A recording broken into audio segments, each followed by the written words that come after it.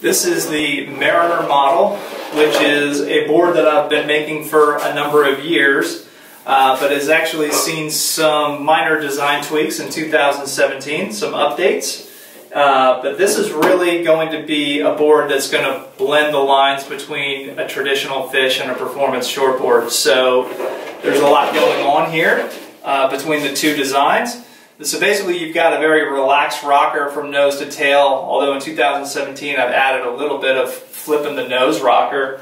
But basically relaxed rocker all the way through the board, a much more pulled in tail than what would be on a traditional fish. So you're going to get some added maneuverability over a fish from back here in the tail, but the bulk of the maneuverability that you're going to get is from the bottom of this board. So it's got a deep single concave that runs basically the length of the board and back through this quad fin setup.